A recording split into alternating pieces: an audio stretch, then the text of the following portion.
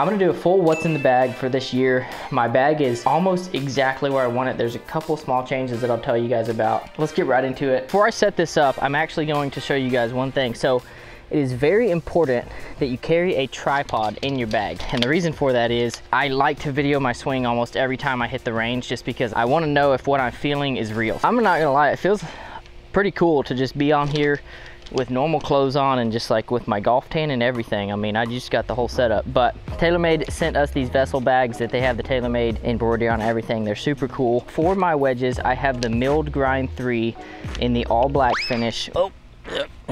Milled Grind 3 wedges, all black finish with the raw face, and I have thoroughly enjoyed these wedges. They're just now starting to get broke in. I've had them for, I think about a month is what it's been, and I've hit them a ton.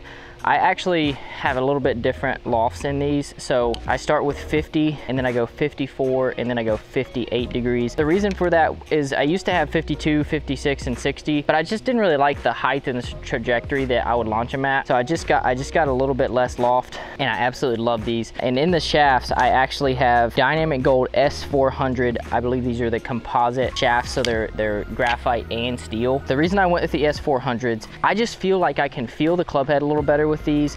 The launch angle is much better, and I just love the way the ball comes off. So that's the reason I went with these. And then I have a standard Golf Pride grip, no extra tape, just a regular size grip there, nothing too crazy. So that is the wedges. My goodness, I absolutely love them. Like, obviously it's the archer, not the arrow most of the time, but when you have a really good arrow, you can be a little better. I play a combo set in my irons. For my 7, 8, 9, and pitching wedge, I actually have the P7 MB irons. The reason I went with the P7 MBs is because these are actually the least forgiving irons that TaylorMade makes. They take a lot of precision to hit them. These are the ones that Roy McIlroy plays. He plays a full set of these, but I'm playing a 7, 8, 9 and pitching wedge. It just, when it comes down to being, yes, it's less forgiving, but I can be more precise. And whether or not this is a good or bad thing, when I know that it's an aim small, miss small situation, I always strike the ball better. I think we're about a month in and I've hit them so much and they're starting to get broke in. I'm really liking them. So P7 MB, 7, 8, 9 and pitching wedge, and then I have the Dynamic Gold X100 120 shafts in all of my irons, and then I have a standard Golf Pride grip, no extra wraps. And man, I tell you, these things are just sexy as all get out. I love looking at them. That's that for the 7 through pitching wedge. And then for my 4, 5 and 6 iron, I have the P7 MCs. And the reason that I wanted that is because these are a little bit more forgiving. These are not necessarily much of a scoring club as a pitching wedge. So, you know, I like just having a little more forgiveness there. I have the same shaft, the Dynamic Gold X100 120 with a standard Golf Pride grip, and I just love looking down at them. And as you can see, they look really good. They're sexy, they're clean, they're just, oh man, I just love them. So that's 4, 5 and 6 iron. And then for my 2 iron, there's a couple more adjustments that we made on these clubs that I'm gonna tell you about in a second. But for my 2 iron, I have the P790. So this thing is an absolute rocket launcher. And I actually was hitting it way too low when I first got it. Talked to Trotty, we got it dialed in. I'll tell you about what we did in a second. But Ventus 6X graphite shaft in there, obviously Fujikura with a standard Golf Pride grip. And like I said earlier, I was actually launching this club way too low. I couldn't get it to spin much. So we actually bent this club a little bit weak, so it has more loft on it, and I'm able to get it in the air a little more.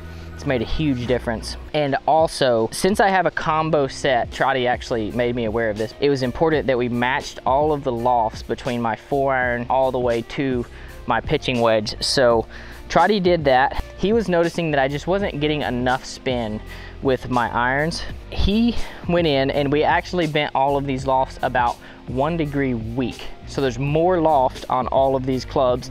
Helps me to just spin it a little more, get that nice high penetrating ball flight that's spinning, and whenever you have more spin, you have more control. I don't loft jack or anything like that because I just don't need that in my life. So that is all the irons.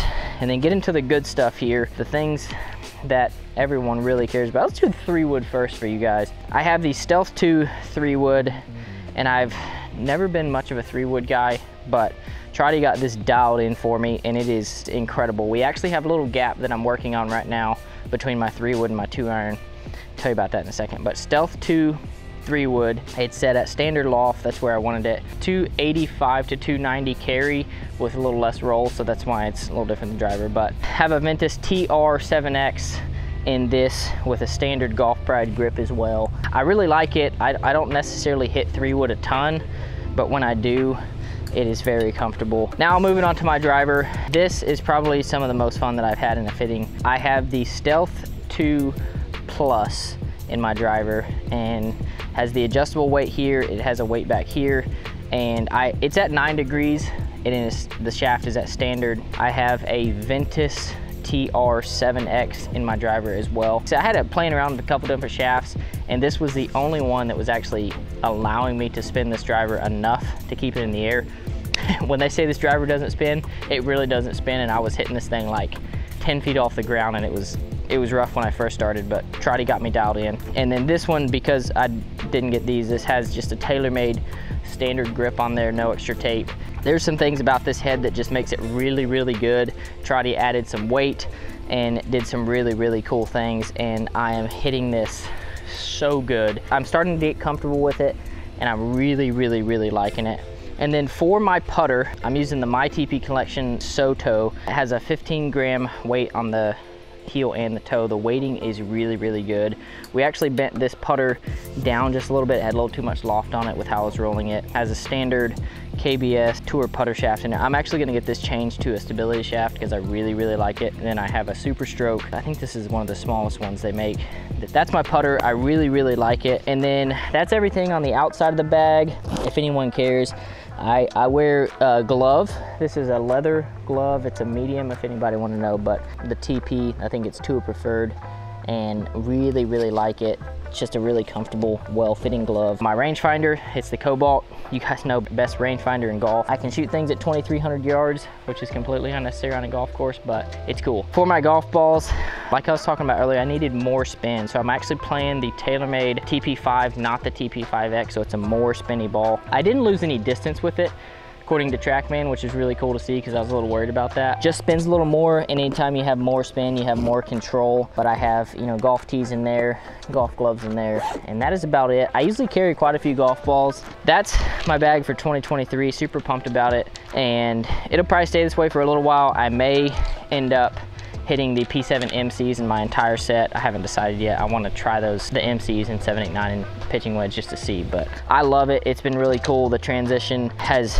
taken some work, and I've had to stay patient, get where I'm feeling comfortable with all the clubs, and I'm absolutely loving it. So shout out to TaylorMade, and shout out to you guys for making this possible. Thank you so much for all the support on the channel. A lot of really, really cool things coming up that I'm excited to share with you guys here in 2023. So thank you for tuning in, and if you haven't subscribed, I'm getting bit by an ant, so subscribe right now, and we'll see you guys in the next video.